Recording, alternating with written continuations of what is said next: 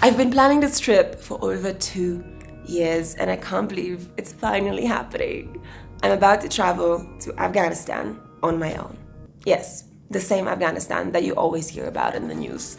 The devastation is everywhere. 8 people have been killed. Female journalist was shot dead. 8 kilometers away from Kandahar city. The political history in Afghanistan is extremely complex and very, very volatile, and it's way beyond the scope of this travel vlog. But let me give you a couple of quick historic facts that could help you with the understanding of what's actually going on here in Afghanistan. Afghanistan has been in a state of war to varying degrees over the last few decades, and a big pivotal event in this history is the 1979 Soviet invasion, which gave rise to a lot of instability all across the country. And then, of course, an event that you might all remember, the 2001 American invasion of Afghanistan. Now, the most important key player in the politics of Afghanistan today is the Taliban, a terrorist organization responsible for countless bloody attacks all across the country. The Taliban's goal is to take control over Afghanistan and implement a very extreme, very strict version of the Islamic Sharia law. So given this volatility and all the conflict, why would anybody want to travel to Afghanistan? Well, I hope that this series shows you that there is a different side to Afghanistan, the one that you don't really see in the news, one that is inspiring and beautiful, where Afghan people are fighting to build a very different kind of future for their country. But before traveling to Afghanistan, I had to spend some time preparing for my trip. Alright, I've just come out here with Nina, my friend who's from Syria. Hello. So what are we doing right now? Oh, we're buying that. Oh! It's basically a safety outfit, so I need to be wearing an abaya throughout most of my time in Afghanistan, and also ideally a hijab, which is a head covering. We will teach you how to do the hijab. After 10 days of self-quarantining in Istanbul and 2 COVID tests, I was finally ready to go. This is where the journey finally begins. I'm just in the taxi on my way to Istanbul airport. Here we are. This is the airport and I'm about to say goodbye to Istanbul and to Turkey.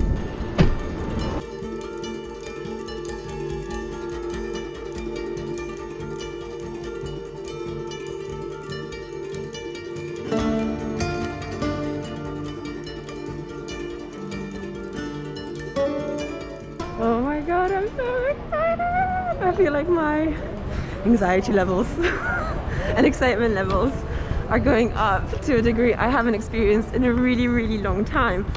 Or if it's just the fact that I'm going to Afghanistan, where I've been wanting to go to for years. Almost there. Almost boarding.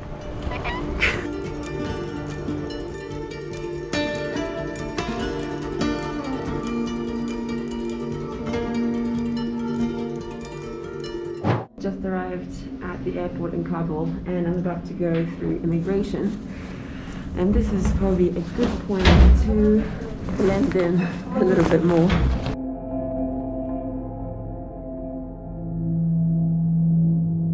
I'm finally through immigration, my passport has been stamped, I'm officially here.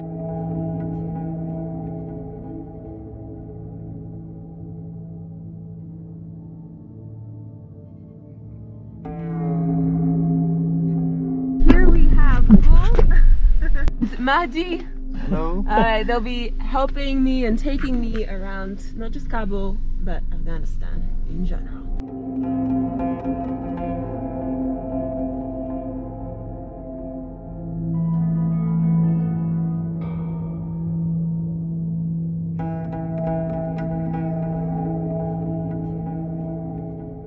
So Gull, what's the safety situation for tourists coming to Afghanistan? For tourists, the safety is not so bad. So because the tourist is always moving, so it's not staying in one place. A diplomat or a person who is working in Afghanistan he cannot come to this place as a tourist do, because he's not allowed. Because when people know him very well, when he come out, he has to be careful. But tourists, no. Tourists is low profile. We give them the local clothes, go in low profile cars. That's not so bad for tourists. So, yeah, but Taliban is everywhere at the countrysides, on the big roads. If you travel to other provinces, there is big risk, and there could be Taliban checkpoint. So that's why we use most of the destination flight, not by road. Compared to tourists, how would you say is the safety situation for normal people living in Afghanistan? Yeah, normal people also have concern when we are like traveling to another province. We are not using our Android phones with us. We don't carry, so we don't take our documents with us. That if we have official documents that show that we are working for government, for international organizations, so we are very careful. So we wear local clothes. We don't go with the jeans and this. So still, it's a challenge for Afghans, but Afghans knows how to. All right, here we are. Look at that gate. There's no sign. No sign.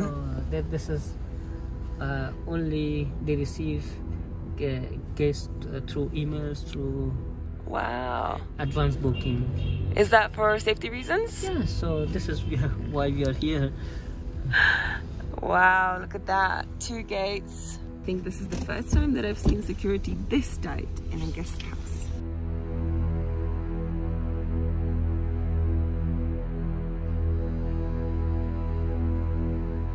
Well, welcome to my crib. This is my room, but I'm not staying here very long. Actually, I just need to quickly get changed into an abaya, which is a long black cloak, to blend in even a little bit more. I mean, Kabul is not the safest of cities in the world. In fact, it suffers from regular terrorist attacks, usually by the Taliban.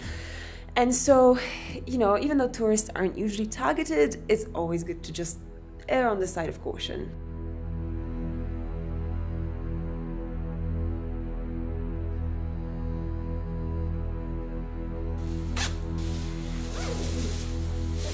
Alright, and here is the headscarf, which is the finishing touch.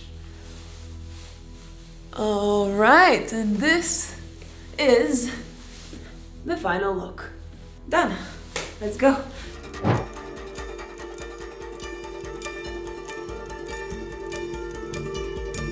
Today, Gull and I are planning to just walk around Kabul and get to know its streets and its markets a little bit better.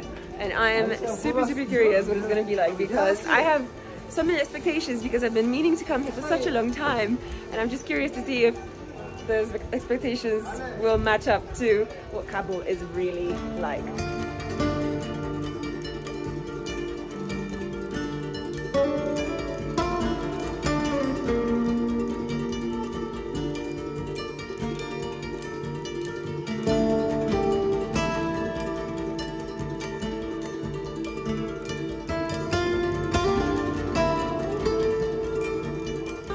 Just randomly found ourselves in a music shop where these guys make instruments by hand.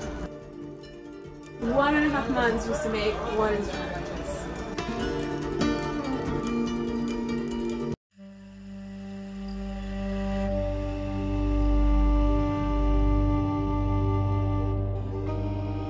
We've just entered a kite shop. You may associate Afghanistan with kites a little bit if you've come across the novel The Kite Runner by Khalid Hosseini, probably one of the most famous books about Afghanistan. It's my hobby.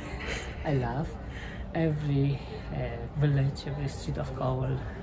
Children love kiting and waiting for the season. So, love.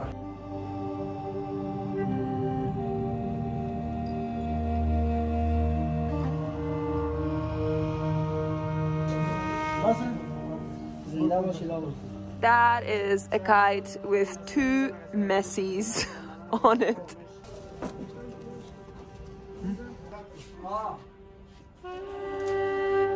since we're in a kite shop in Kabul, Gull offered to teach me how to fly a kite in his house. So we're going to choose a couple of kites here, and then later on today we're going to fly them.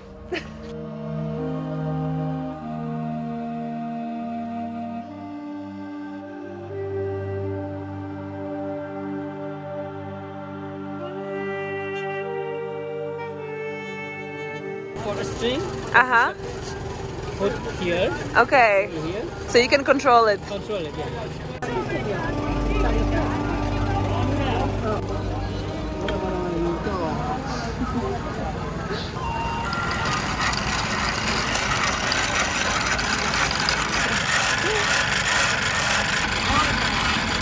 It's ready. Yeah, it's ready. Perfect.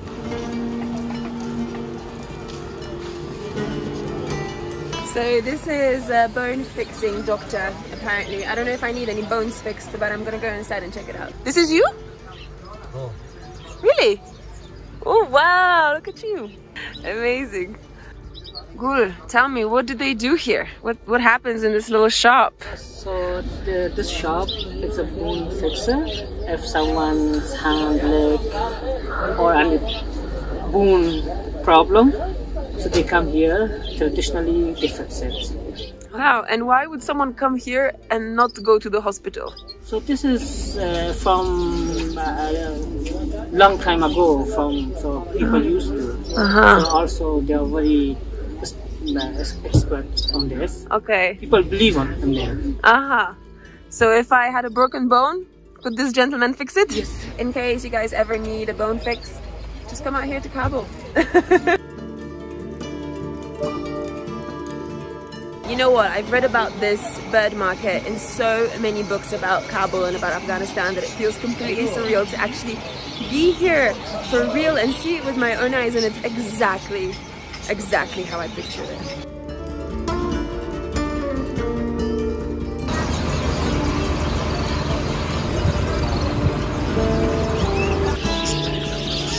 Walking through the bird market honestly is an experience unto itself. There's birds absolutely everywhere. You hear them, you see them, you smell them.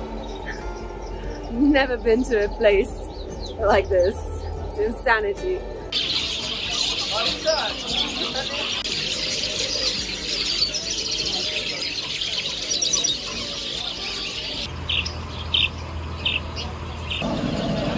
Gull is taking me to probably the oldest cafe in Kabul, 70 years old. Let's go inside.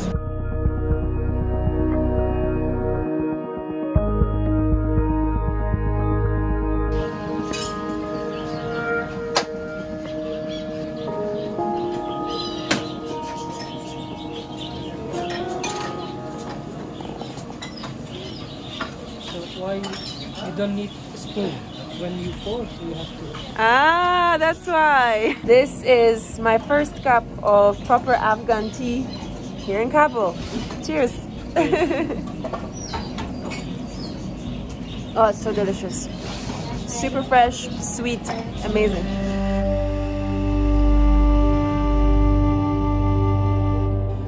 This here is a local bakery with a beautiful tandoor right there. This is like an actual little factory line. So there's a boy here who kneads the dough into little balls. There's another guy there who rolls it in some flour and then passes it on to this guy who molds it into a beautiful little piece of bread, and he passes it on to that guy who then does something else. I don't know exactly what he does, and then that guy passes it to that guy who then puts it in the tandoor, and then the last guy passes it on to the guy who sells the bread on street level. Amazing. It's a whole system. It's beautiful. Simple, efficient, fresh bread.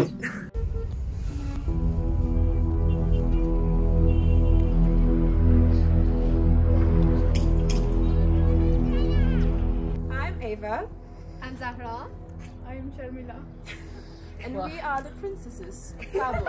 Okay, honestly, I don't know how this happened, but here we are, dressed up in these beautiful clothes, all of us, doing a little photo shoot at the Queen's Palace, just because. Welcome to Kabul.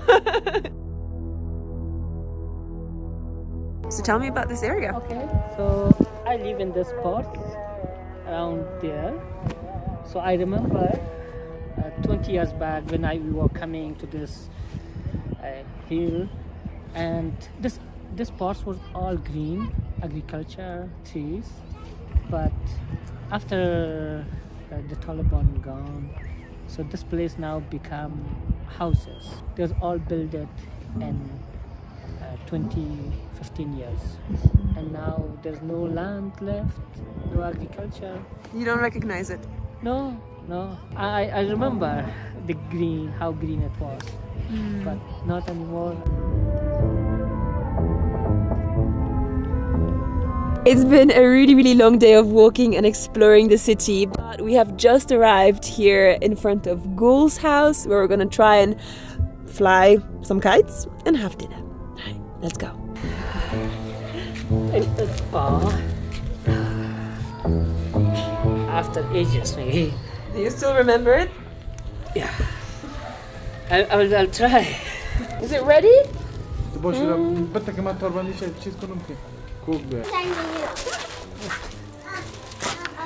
All right.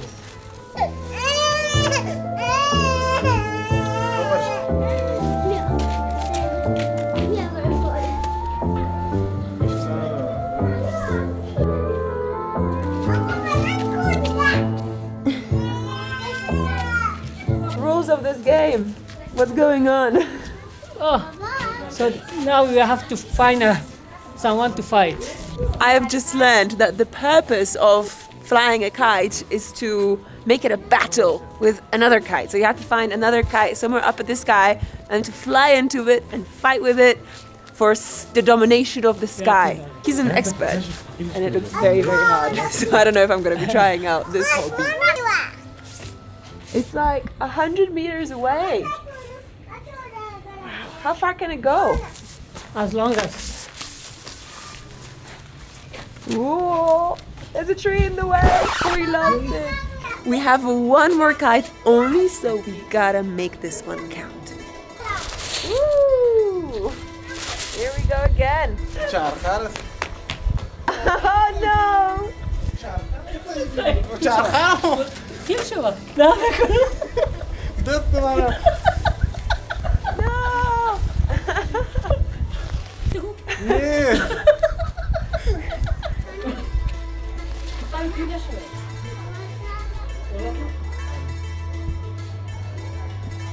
Check that out, there's an actual battle happening in the sky right now. I don't know who's winning, no idea what's going on, but something's happening.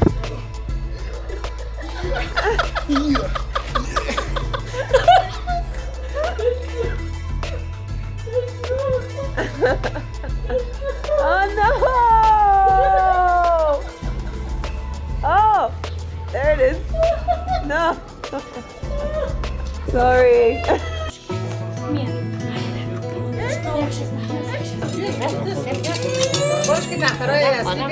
Our traditional food called ashak. Inside is the leek. I told Gull that I was vegetarian and I didn't expect that his wonderful family and the ladies in his family would cook an all-vegetarian feast. But it's all vegetarians. I can eat everything. It's amazing. Oh my god, what a day it's been, and I still cannot believe I'm here in Kabul, Afghanistan. One of like my top travel dreams finally coming true. It's not like what I imagined it would be. It's much more lively and colorful and vivid, and I felt more relaxed than I thought I would, and definitely very welcomed. I mean, everybody who got to know the fact that I'm a tourist was extremely hospitable and welcoming. And I think a lot of that is due to the fact that I had an amazing guide who knows everything about the city, Gull. I mean, I really owe this trip to him. And I know it's not the same if you live here or if you're Afghan yourself, but as a tourist, which is the only role that I can speak of, so far it's just been heartwarming and so much more incredible and rewarding than I expected. I'm ecstatic to be here, and this is only the beginning of my Afghanistan stories. There's so much more to come, and I cannot wait to share this beautiful country with you from my traveler's perspective. All right? See, I knew it. I've been telling you all along. I've been telling you all along. The world belongs to the brave. All right, I hope you enjoyed this tour of Kabul. Keep exploring, and I'll see you in the next video. Mwah.